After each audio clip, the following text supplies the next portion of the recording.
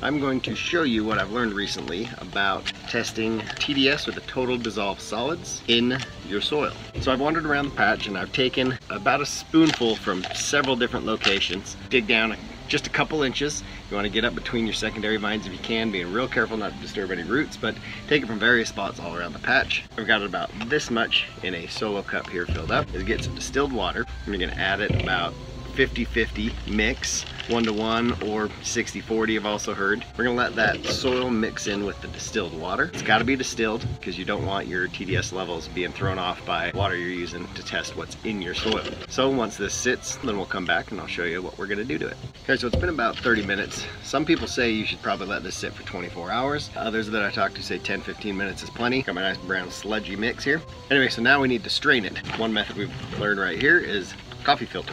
Get that on another cup here. We start kind of pouring.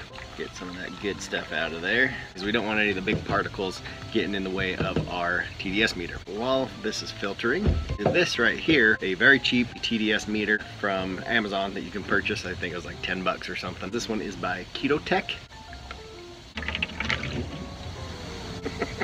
This is obviously not working.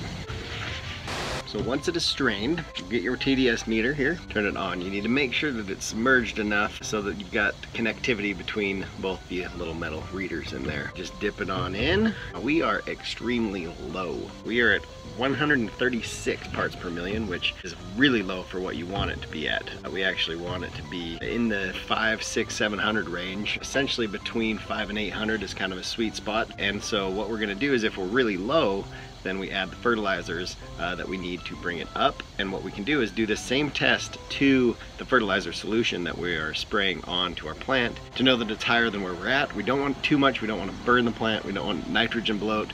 You gotta be careful about a couple things when you're adding too much, but we want what we're putting on the plant to be about 550, and that way over a week or two time, it'll slowly bring the TDS levels in the soil up to where they need to be.